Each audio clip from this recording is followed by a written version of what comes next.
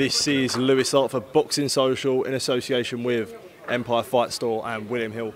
Delighted today to be joined with Ben Shalom. It's been a good 24 hours, mate. How are we feeling? Another great fight out there. What didn't last long, but for however long it lasted, it was very good. It was good. I mean, it was carnage. It is what it is, and we knew that it wasn't going to be the most technical fight in the world. For once, the Savage was probably the least savage in terms of how he fights, and we knew that going in. Ryazanski has an incredible knockout ratio, and obviously has hands of steel. I did feel like Babic would do it, but when I was stood there at ringside and it was vibrating and the noise was going, I was thinking Ryazanski's going to jump on him here, and he did. And yeah, either of these guys land that many times, it's going to be game over. But yeah, fair play to Ryazanski. He deserved it. Obviously, explosive knockout. I hope Alen is okay. I'm sure he will. I'm sure he'll come again. But a great atmosphere, and yeah, tops off a good night. Definitely, the Polish fans a little bit quiet for the whole card, and then my God, they erupted for when Ryazanski fought. It was crazy out there. A great crowd, definitely. Yeah, it was. I mean, for us, obviously, just delighted. Jamie TKV put on a performance, I think, that really shows what he's about. He's a bit of a diamond in the rough, so to speak. When you make the big signings and the fanfare about the obvious ones, it sort of makes these signings go unnoticed. And yeah, really proud of him, because he has to work harder than other fighters. He has to prove himself more. He had a great amateur record, has turned over later on in his career and wants to move extremely quickly and wants to be considered with the Fishers, the Adelaides, the Clarks, the Wardleys. He wants to be in that mix and really perform well. I thought Martin Bakole was devastating. I don't care what you say. He just fought a guy, a Ukrainian Olympian in Ihor Shevardzutsky, who is an experienced guy. And he's a guy that was coming to win, and it was a guy that has never been stopped before, has never even been beaten before. And yeah, it just shows for me why Martin Bakole is one of the most talented heavyweights in the world. He's still in his 20s. He's a young heavyweight. We're seeing his character come out now. We're seeing him become this larger-than-life character that we all know. I'm just delighted that he's got his ring rust off and not shown a second of ring rust. And now he can get active, which he always wanted.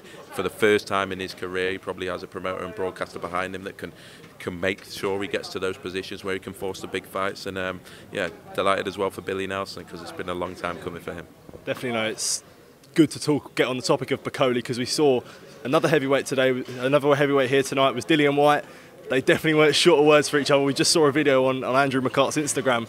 They were going at it, and I interviewed Dillian Whyte, and he had a lot of things to say about Martin Bakole. As a promoter, that's sort of the stuff you love, I'm sure. Listen, I love that fight, and you can see, I don't know what's gone on this evening. I've seen a few clips. It looks crazy. It really does. Dillian is a huge character in British boxing, and still is. I love that fight, and I'm surprised, because there's a lot of fighters that will avoid Martin Bakole, that will think he's too good, and we see it all the time. Dillian Whyte has never been someone really to duck anyone, and he's been in there with the very best. We'd love to make that fight. I think I've heard Dillian saying he wants that fight. That's a proper tear-up, and Martin Bakole deserves an opportunity in a big fight. What more can he do? What more can he prove? And yeah, hopefully we're going to see that next. Definitely, as a promoter, when you see things like that, is it you got to lick your lips at that when you see them going at each other? They're selling this fight already. They've come head to head. Whyte ain't messing about. Bakole ain't messing about. They both want it. As a promoter, there ain't really much you have to do now apart from make the fight. No, exactly that. I mean, all I would say is, with Martin Bakole's been here before. Do fighters want to fight him? Let's see. We can make it for a final eliminator in the WBA with Dillian Whyte. It's got all the makings for a monster. But yeah, it's a fight we'd like to see, of course. I don't know exactly. I've heard tables being thrown and all sorts, so I hope it's not got too serious. But it is a fight that I think both of the guys seem to want. So fingers crossed we can make it happen. Definitely. Moving on. It's been a funny sort of 24 hours since our last interview. Obviously, I asked you the question about Frazer Clarke and Fabio Wardley, Eddie Hearn's comments. Since then, a clip came out on Twitter of your answer to my interview with Eddie, when Eddie Hearn replied saying, oh, it sounds like he doesn't want the fight. Then he further done an interview with Charlie saying, your comments were unprofessional, or not unprofessional, sorry.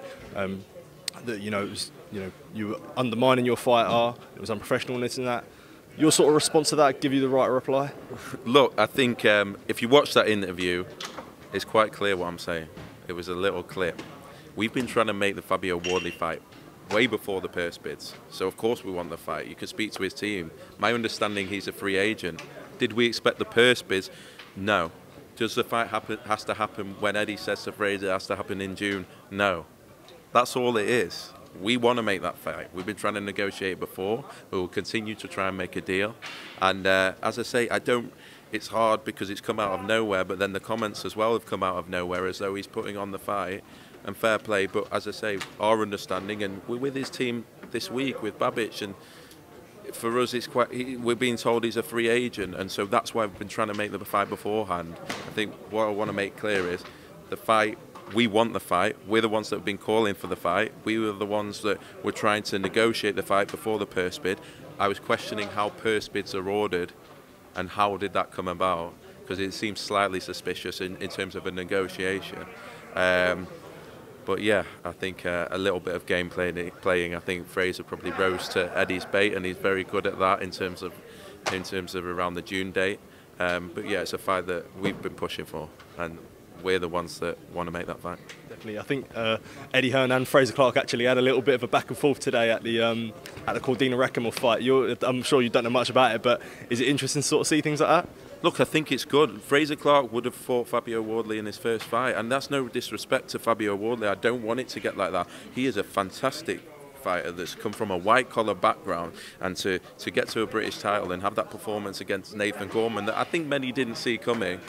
You have to give your respect to Fabio Wardley, without a doubt, but he knows we're trying to make that fight. We've been trying to negotiate that fight and put a deal in place to make that the biggest fight possible. That's what we want. We want the biggest fights possible for Frazer Clarke, and yeah, it would be a record in British heavyweight history. Just look at, he's had 6 fights. Joe Joyce, who turned over very old in relative terms, 12th fight, British title. Anthony Joshua, I think 14th fight. This would be unprecedented. That doesn't mean we don't want the fight. That's something we were pressing for. We just want it in the biggest possible way.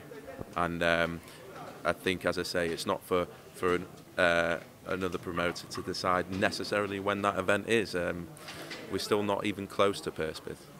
Well, Ben, thank you for your time. I'm going to say thank you for this week in Poland. You've done it again, another great show, and another good time to travelling over, watching Poland, another good show. Thank you, mate. Cheers for that. Thank you. Cheers, mate. Top man.